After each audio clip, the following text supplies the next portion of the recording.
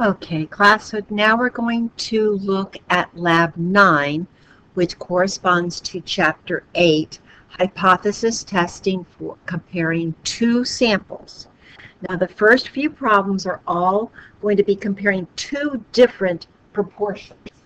So I want to help you through at least one example of each type. So let's look at number 1. Here we have a survey of workers and a survey of bosses. And we're testing the claim that those who say that monitoring email is seriously unethical, that the proportion of employees is greater than the proportion of bosses. Whenever you're doing hypothesis testing for two samples, it is common, more the norm, for the null hypothesis to be that P1 equals P2. And we just worry about the not equal to, greater than, or less than for the alternative hypothesis. So in this case, our null hypothesis is P1 equals P2, and I'm going to let 1 stand for the workers and 2 stand for the bosses.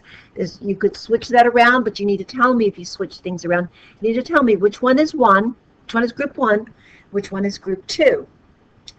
Then I want to find the test statistic and the p-value, and I can do that using Minitab. So let's bring up Minitab, and I have these up here for later. Whoops, I don't need to do that. There we go. All right, so I'm going to go to, let me put this down. I'm going to go to stat, basic stat, two proportions, because I'm comparing two proportions. I do not have the samples in columns. I have the summarized data. So the number of events, remember I called sample 1 the workers. So 192 of the workers said it was unethical out of 436. Sample 2 are my bosses. So in this case, 40 out of the 121 bosses said it was unethical. Okay, so read the problem. A survey of 436 workers showed that, let's go over here. A survey of 436 workers showed that 192 said they were seriously unethical to monitor employee emails. When 121 bosses were surveyed, 40 said it was seriously unethical to monitor employee emails. We're going to use a 5% significance level to test the claim that the workers, proportion of workers is greater than the proportion of bosses, that more workers thought it was unethical than bosses, okay? So we go here to options. Don't worry about the confidence levels. We're not examining confidence levels. And the hypothesized difference, if there is no difference, remember our null hypothesis was that that P1 equaled P2, which meant that there was no difference. If there is no difference, then the hypothesized difference is 0. Our alternative, though, was the difference is greater than. We thought that the workers had a greater proportion of workers that thought this was unethical. And if you remember from the lecture, and from the book, if we are doing hypothesis testing, then we use the pooled estimate of the proportion. Hang on a second, I want to make sure that I have that on. Okay, so basic stat 2 proportion, right? And we had our summarized data. I need to put this back in because I wanted to make sure that I on the you can also look on the lecture notes to see that you use the pooled estimate for hypothesis testing, 436, and then there was 40 out of 121 of the bosses. Okay. Here we were doing a greater than. We think the difference of the workers is greater than the other. And we're going to use the pooled estimate. You use the exact value if you're doing confidence intervals. You use the pooled estimate if you're doing hypothesis testing. So we're doing a hypothesis test. So we use the pooled estimate of the proportion. Click OK. and click OK. And my test statistic is 2.17 and my p-value is 0.015. So those go here and here. My p-value 0.015 is less than the significance level.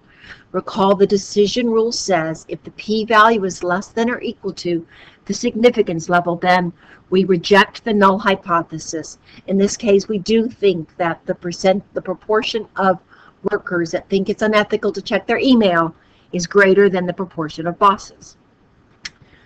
Okay, so that's, and the rest of these are very similar to that. The next one we want to look at is comparing two means. So we're going to compare the BMI of men and women. To do that, I need to have them in the same worksheet. So I've opened up both F Health and M Health. And I'm going to come here and I'm going to click here and look, it darkens the whole thing. It selects the whole column. I'm going to copy this column onto F Health here at the end, paste cells, and I'm going to change this name to BMI men.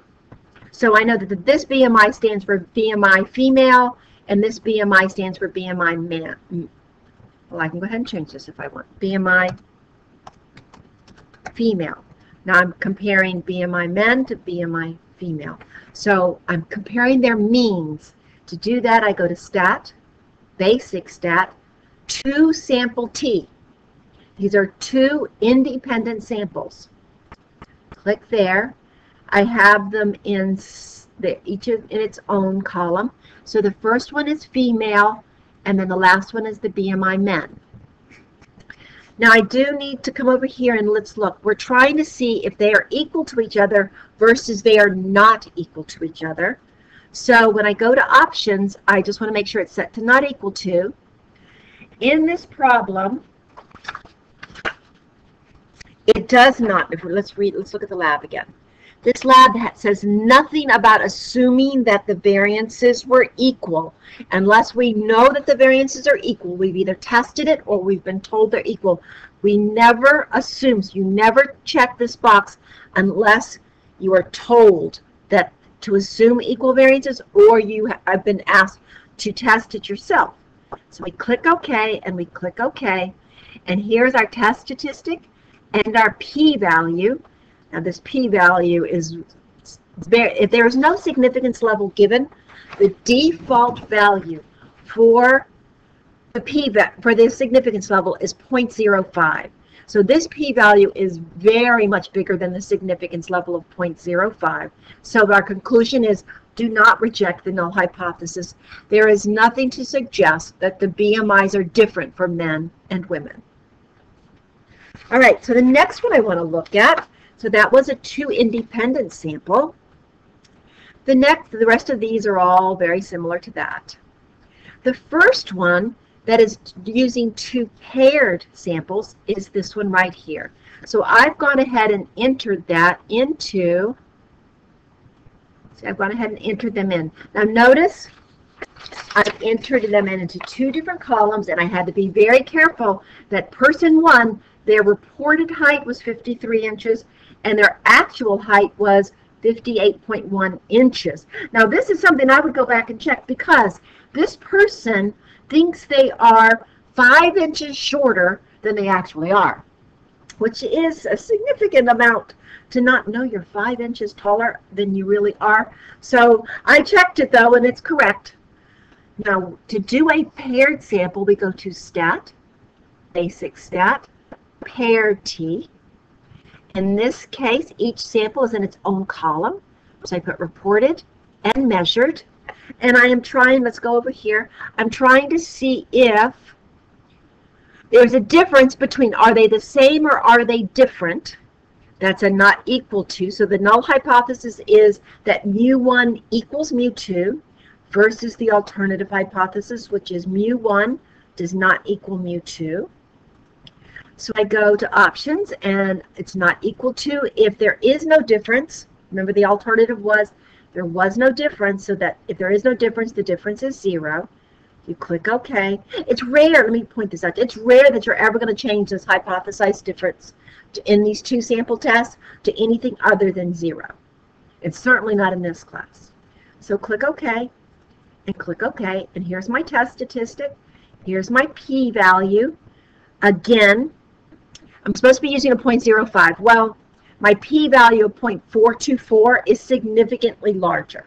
So there is nothing to suggest, so I do not reject the null hypothesis. There is nothing to suggest that there is a difference between the reported height and the measured height between these females ages 12 to 16.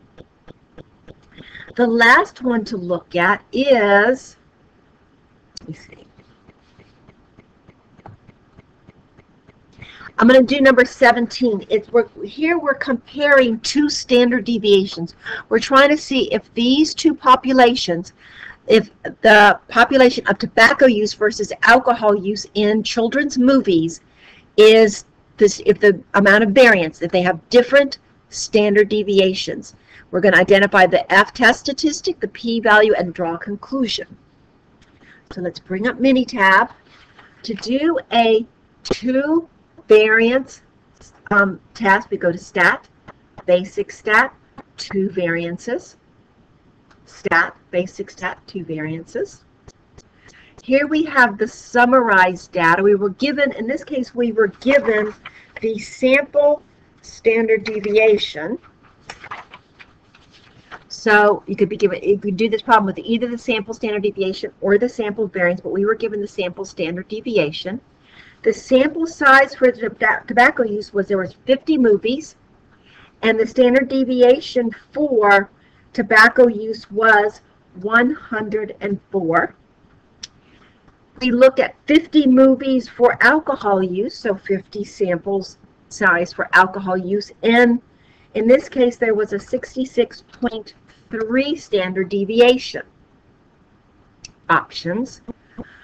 Here we're looking at the ratio of standard deviation for tobacco use over standard deviation for alcohol use in these children's movies. Now, when we were looking at the difference, when we were doing the two sample test for means or two sample test for proportions, we were looking at a difference. If there is no difference, the numbers were the same, then the difference is 0. But if you're looking at a ratio, if you have 5 over 5, that ratio is not 0, that ratio is 1. So in this case, the hypothesized ratio will always be 1. And we're looking to see if it is just not equal to. We're just wanting to see if they have different standard deviations. Different means not equal to. So we click OK and we click OK. This I don't really need. Here I have, okay, now here is, look, here is my test statistic. I have, all of this is for the two sample variance, and I don't need any of this. I really don't, those are confidence intervals, but I'm not really looking at confidence intervals, right? So I can skip to the test. My F statistic is 2.46. So the test statistic is F equals 2.46. My p-value is 0.002. Now this p-value is significantly less than 0.05, so we reject the null hypothesis. There is enough evidence to suggest that the standard deviations for the number of times tobacco is used versus the number of times alcohol is used in a children's movie is different. This one is just the same, except you just need to enter in placebo into one column, calcium into the second column, and after you do that, it's very similar to number 17.